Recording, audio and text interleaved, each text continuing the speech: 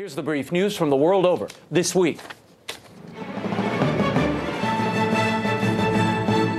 A little more than 3 weeks to the election, the race for president is as fluid as ever. The latest polls indicate that Donald Trump's strong debate performance against Hillary Clinton on Sunday has helped him recover from the release of a 2005 video where Trump made lewd comments about women.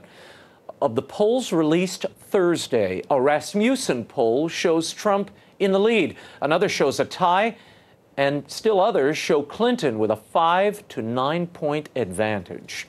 In the meantime, both campaigns are busily swatting down the latest controversies. Trump is emphatically denying media reports from 4 different women, alleging that he inappropriately touched or kissed them.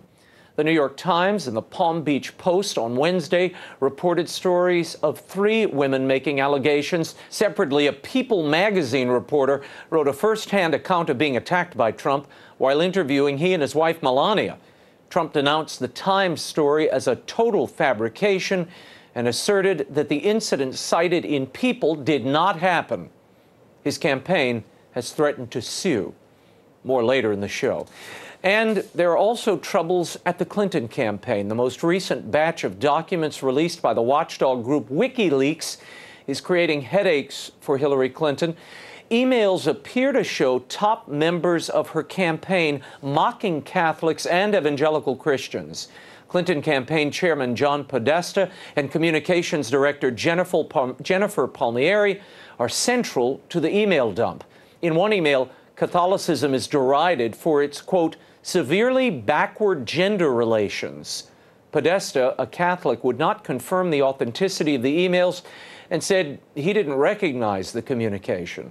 Another 2011 email from Sandy Newman of Voices for Progress to Podesta called for a Catholic spring in which, quote, Catholics themselves demand and end the Middle Ages dictatorship and the beginning of a little democracy and respect for gender equality in the Catholic Church, end quote.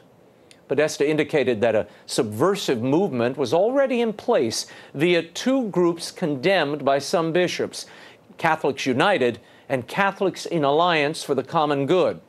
GOP nominee Donald Trump was quick to weigh in, and Catholic League President Bill Donahue is calling for the Clinton campaign to fire Podesta for attempting to manipulate public opinion within the Catholic Church.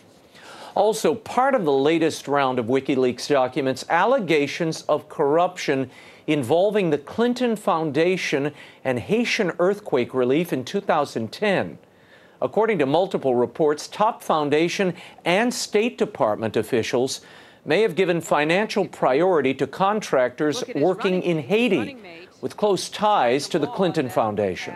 Bernard Sansaric, former president of the Haitian Senate, now a U.S. citizen, blasted the Clintons, accusing Hillary Clinton of abusing her position as Secretary of State and prioritizing access to what the State Department viewed as a gold rush for her wealthy donor.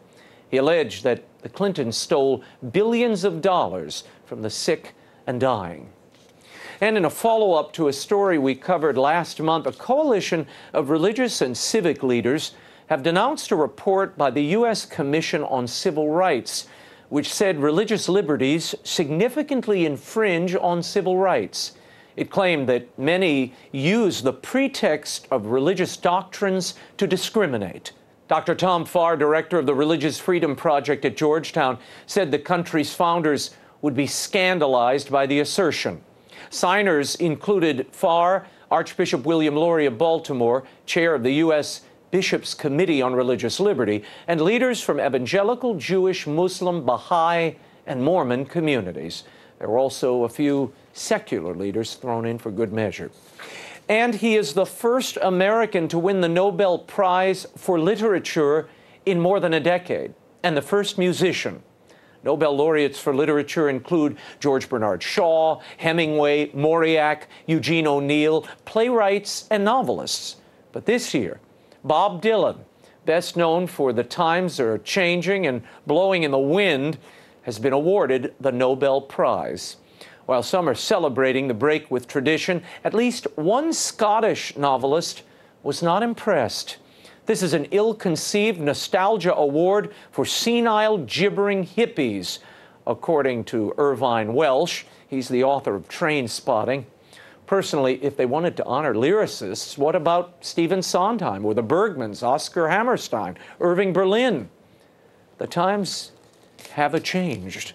And finally, I got such a fun video this week, I had to share it with you. Lucas sent this in after reading Will Wilder, The Relic of Perilous Falls. Look at this. It is a very, very great book. I love it. Very great and adventurous. And I cannot wait for part 2 to come out because it is just a very great book. Thank you. Lucas, fear not. Will Wilder, The Lost Staff of Wonders, book 2 in the series, is coming on March 7th. You can pre-order now. In the meantime, it's not too early to start your Christmas shopping. The first Will Wilder book is available from the EWTN catalog, online, and at bookstores everywhere.